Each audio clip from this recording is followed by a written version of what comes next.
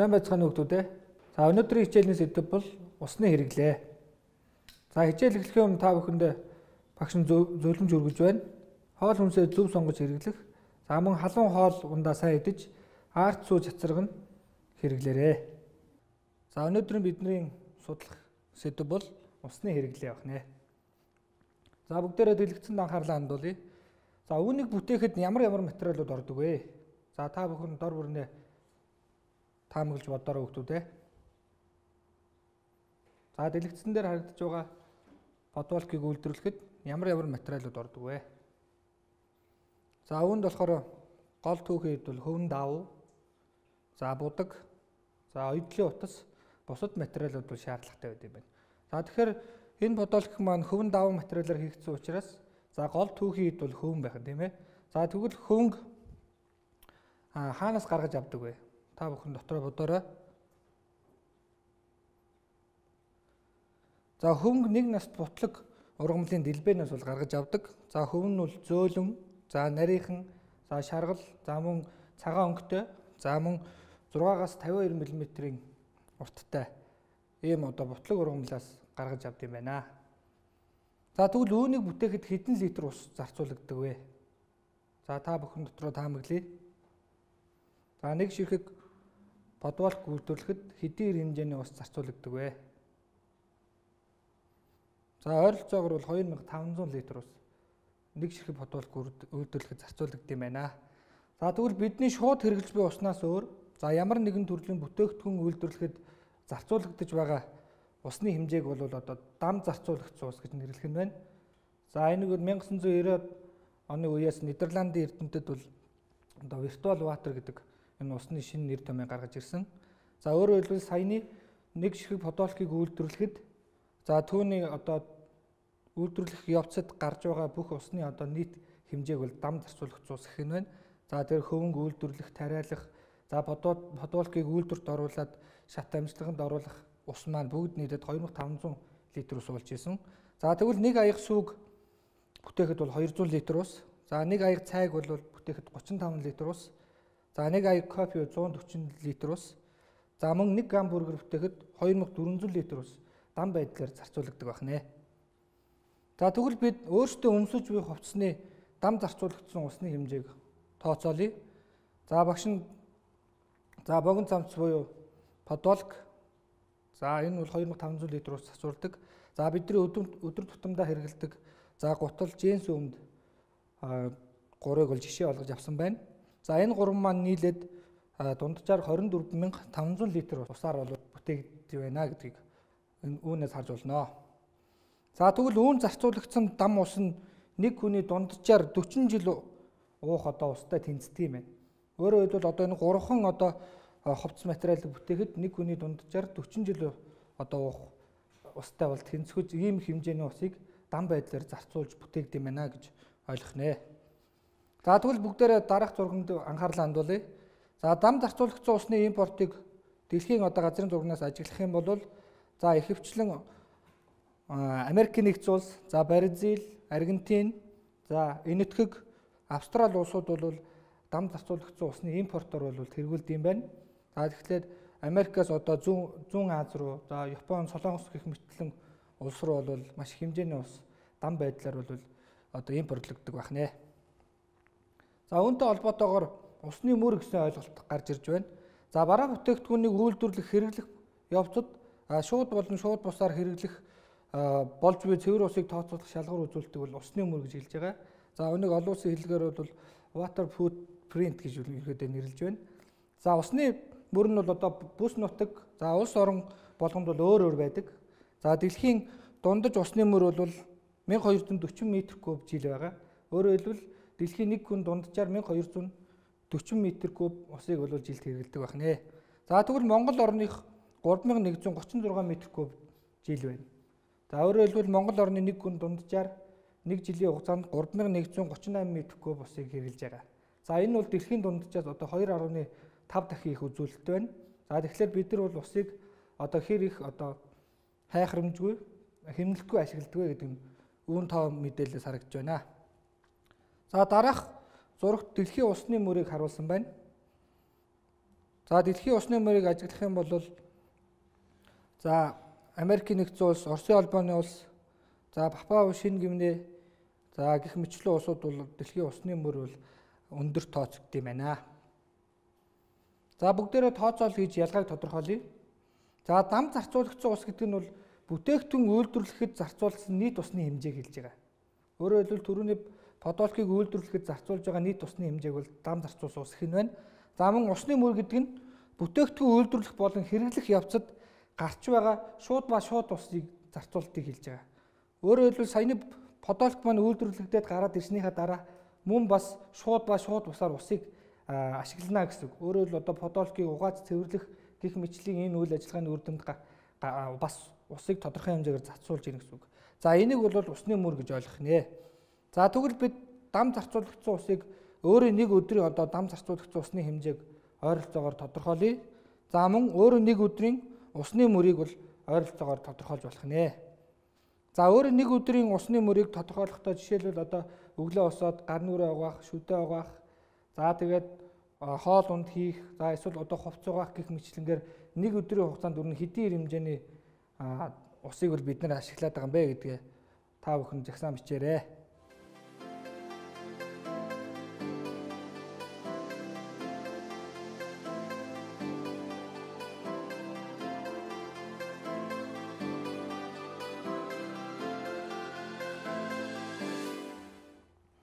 За үүнээс дүгнээд үзэх юм бол за бид усыг хайрлаж хамгаалах нь бол ганцхан одоо ундны усны хэрэглээ, за мөн аж ахуйн хэрэглээгээ зохицуулахаас гадна өөрсдийнхөө өдөр тутмын амьдралд хэрэгжиж байгаа одоо эд зүйлс, бараа материал, бүтээгдэхүүн, за түүнийхээ хэрэглээн дээр бол тодорхой хэмжээний одоо ариг гамтай хэрэглэх ийм шаардлага гарч ирж байна гэсэн үг.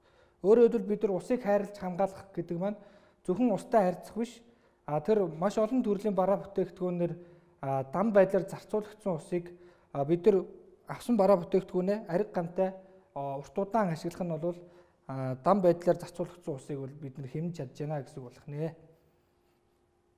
За үүний дараа усны хомсдын талаар орж байна.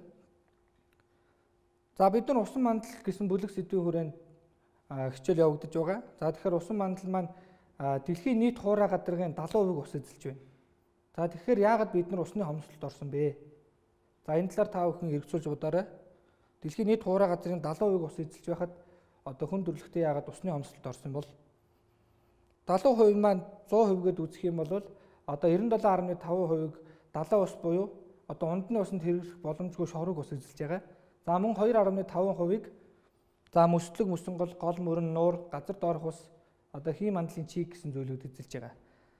За тэгэхээр бид нар бол цэвэр усны нөөц гэдэгтэр бол маш бага хэмжээний усны талаар ярилцах гэж байна гэж ойлгох нь байна. За дээрх зургийг ажиглахад за цэвэр усны нөөцөөр Канада, за тэгээд Чил, Оросын холбооны улс, за Папуа Шинэ Гинэ гэх мэтлэн улсууд бол цэвэр усны нөөцөөр дэлхийд тэргүүлж байгаа. За мөн Монгол улс аль хэсэгт яваа гэдгийг та бүхэн ажиглаарай. За усны хомсдол бол ерөнхийдөө хоёр байдлаас болж үүсэж байна гэж ойлгож байна. За дээрх зурган дээр ажиглах юм бол за цэнхэр өнгөөр байгалийн хомсдолд орж байгаа усны хомсдолд орж байгаа улсуудыг харуулсан. За мөн гүн цэнхэр өнгөөр үйлдвэрийн хомсдолд орж байгаа газруудыг харуулсан байна. За тэгэхээр байгалийн хомсдолд орж байгаа гэдэг нь юу гэж ойлгох вэ гэхээр ус маань байгаль дээр бол тэгш бус хуваарлагдсан байгаа. Өөрөөр хэлэх юм бол гадаргын ус, гүний усны одоо нөөц багтаа ийм улсууд одоо элсэн цөл тийм ээ ийм газрууд бол дэлхий дээр байгаа. За эдгээр маань байгалаасаа ус бол хомсдолтой гэж үзэх нь байна. За мөн үйлдвэрлэлийн хомсдол гэдэг маань бол одоо хүний буруутай үйл ажиллагаа тийм ээ. За уул уурхай гэх мэтлийн эдгээр зүйлүүдээс шалтгаалаад одоо усыг бол хомсдолд оруулсан байна гэж ойлгох нэ. За үйлдвэрлэж байгаа усны хомсдол. За бид нар өмнөх нуур гэсэн хичээл дээр арал нуурын усны одоо өөрчлөлтийн талаар ярьж исэн. За тэгэхээр арал нуур маань усны хомсдолд орсон гол шалтгаан нь бол хөвөнгийн тариалалтыг одоо дэмжих зорилгоор амууд дээрээ сэр дараа хоёр мөрний урсгалыг өөрчилсөнтэй холбоотой байдаг.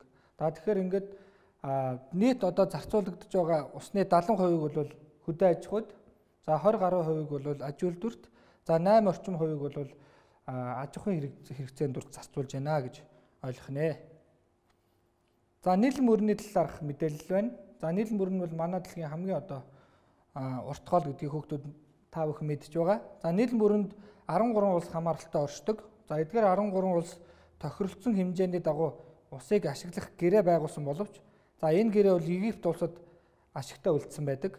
За энэхүү тохиролцоонд Египт улс бусад 12 улсад за бусад асуудлаар бид дайтахгүй хэмээн бол зарласан байж байгаа. За тэгэхээр Египтийн хувьд бол өөрөөр хэлбэл биднэрт бол ус бол хамгийн чухал зүйл юм а гэдгийг эндээс харуулж байна. За дэлхийн 1-2 дугаар дайм бол газар нутаг за баялагын төлөөх дайм байсан бол за орчин үед бол усны төлөөх дайм бас гарч болзошгүй маа гэдгийг бол эндээс харж болох нэ. За үүнээс дүгнээд үзэх юм бол усны хомсдол нь бол усны тэгш бус хуваарлалтай холбоотой байгалийн хомсдол гэж ойлгож болно. За мөн усны үйлдвэрлэл болон за ашиглаж буй хүний буруутай үйл ажиллагаатай холбоотойгоор ус маань хомсддог байна. За усны бохирдлын талаар бүгдээрээ ярилцъя. За усны химийн найрлага өөрчлөгдөхийг бол усны бохирдол гэж ойлгоно. За зургийг ажиглан бохирдлын талаар тайлбарлаарай.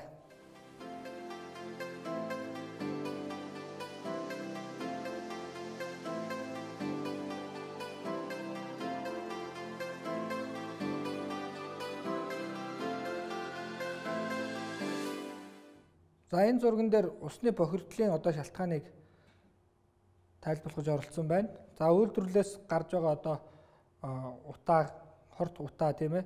За эдгээр нь маань хүчлийн бороог үүсгэж, за мөн аж ахуйн хог хаягдал, за мөн мал аж ахуйн хог хаягдал, за мөн уул уурхайтай газар ухах гэх мэтлийн эдгээр зүйлүүдээс шалтгаалаад газрын гадарга дээр байгаа ус бохирдно. За мөн гүнд байгаа ус бохирдно гэх мэтлэнгээр усны бохирдлын шалтгааныг энэхүү зургаас харах боломжтой. За усны бохирдлын газрын зургийг бүсчлэн бичээрэй. За дэлхийн нийт даяар за аль хэсэгт ус хамгийн их бохирдолтой байгааг та бүхэн бүс нутгаар нь харан дэвтэртээ тэмдэглээрэй.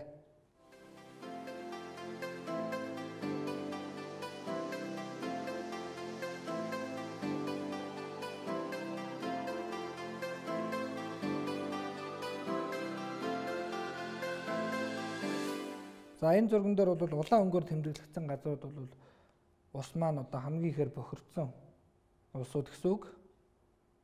За шар өнгөөр тэмдэглэгдсэн газрууд бол арай бага зэрэг бохирдсон. За ногоон өнгөөр тэмдэглэгдсэн газрууд бол усны бохирдол маш бага байгаа газруудыг харуулж болно. За аж ахуйн хэрэгцээнээс гарсан бохир усыг бол дахин цэвэршүүлэн ашиглахыг бол саарал ус гэж нэрлэдэг. За саарал усыг аж ахуйд дахин ашиглах боломжит жишээ бүгдээр харцгаая. За саарал ус гэдэг маань бол дахин ашигласан өөртөө ашигласан усыг цэвэршүүлээд дахиж ашиглах боломжтой болгосон ус гэж ойлгох нь байна. За эхний зурган дээр бол за усанд орох тийм ээ процесс харагдаж байна. За усанд орсон усаа бол тодорхой хэмжээний шугамар дамжуулаад за саарал усыг шүүх, за эсний шүүлтүүр, металл шүүлтүүр гэх зэгийг ашиглана. За ноцоосоор дамжуулж бусад зүйлд зарцуулж байгааг нь харагдаж байна. Жишээлбэл энэ саарал усыг ашиглаад цэцэрлэгийг услах, мөн саарал усаа ашиглаад автомашин угаалгын газар хэрэглэх гэх мэтлэнгээр саарал усыг ийхүү ашигладаг байна. За дүгнэлт нь усны бохирдлын шалтгаан нь үйлдвэрлэлийн төрөлжилт, за хүний буруутай үйл ажиллагаатай холбоотой байна. За бүгдээрээ өнөөдрийн хичээлийнхаа төгсгөлд дараах бичлэгийг үзэн дүгнэж ярилцъя.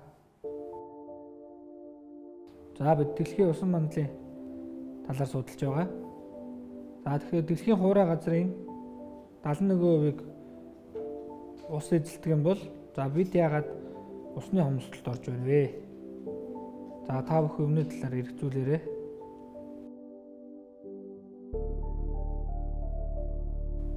За мөн усан мандлын 96.5% бол далай тэнгис эзэлж байгаа. За 2.5%-ийг бол цэнгэг ус эзэлдэг. За энэ 2.5%-д 100% гэж үзэх юм бол 68.7%-ийг бол мөслөг хэлбэрээр оршиж байгаа ус. За 30.1%-ийг бол бүс эзлэх нэ.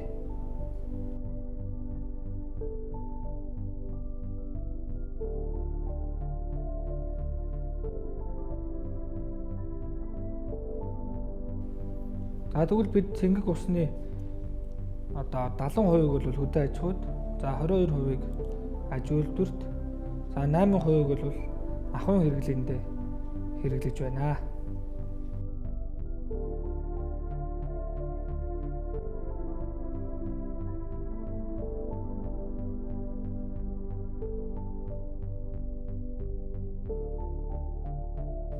За бид цэвэр усны хэрэглээг үндэсний ус ахуйн хэрэглээнд ашиглаж байгаа уснаас гадна за бидний эдэлд хэрэглэж байгаа бараа бүтээгдэхүүн зарцуулагдаж байгаа дам зарцуулагдсан усыг бас хайрлаж хамгаалах нь зүйтэй юм.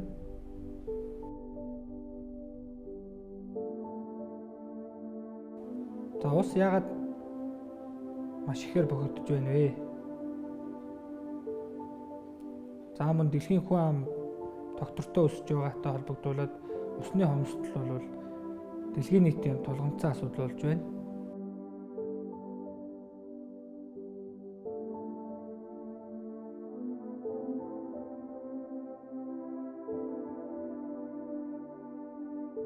За дэлхийд дээр маш олон хүмүүс усны хомсдол, за мөн усны бохирдлын асуудалтай нүүр тулгарч байна.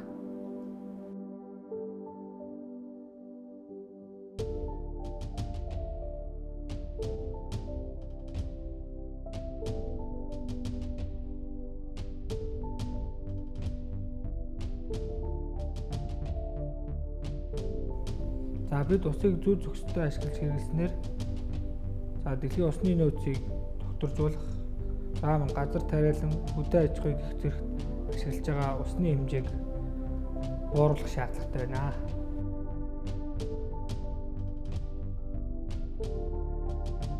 За бидэнд тулгамдж байгаа маш чухал асуудал бол усны хомсдлыг хэрхэн шийдвэрлэх асуудал байгаа.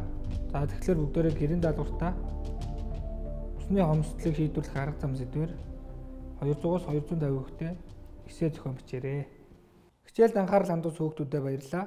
За дахин нэг зөвлөмж хэлэхэд гэрийнхэндээ аяг халбага сольж хэрэглэхгүй байгаарай.